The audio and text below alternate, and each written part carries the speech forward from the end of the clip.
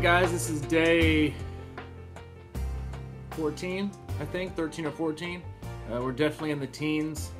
It is blazing hot outside today.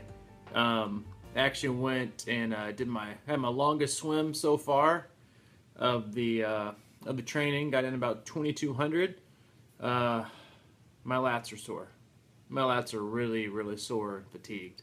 But that means I still got work to do, but also means my stroke is intact. And then I came home and did some work, a couple swim analysis, and got the new C26 hats going. They got in today.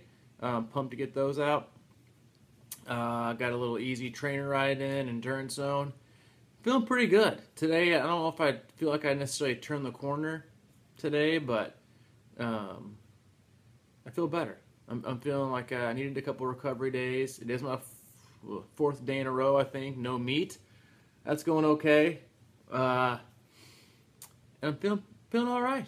Long ride tomorrow, quality, about 2.5 hour ride, maybe 3, depending on how I'm feeling. Cruising 30, not hammer 30. But it's close. I mean, we're I guess this week will be 20 days in. I feel like this is about as consistent as I've been maybe ever. Going on 2 weeks. I'm good. I'm getting excited. I'm getting into that excited zone. Not so much the worried zone. But thanks again for tuning in and following us on this journey.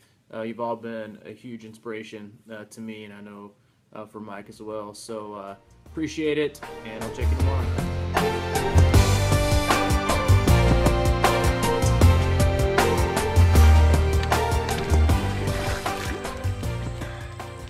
Hey, what's up?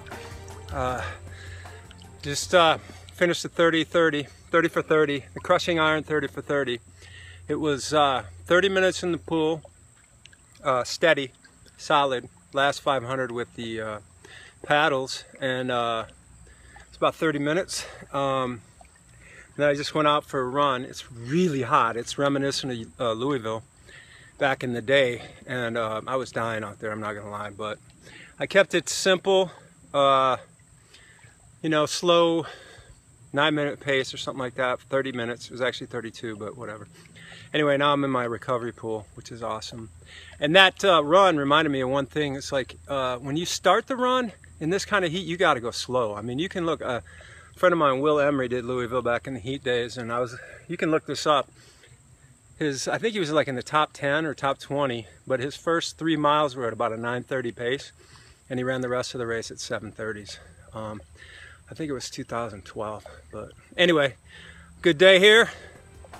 Crushing iron hats are in the house, so make sure to order them and wear them proud.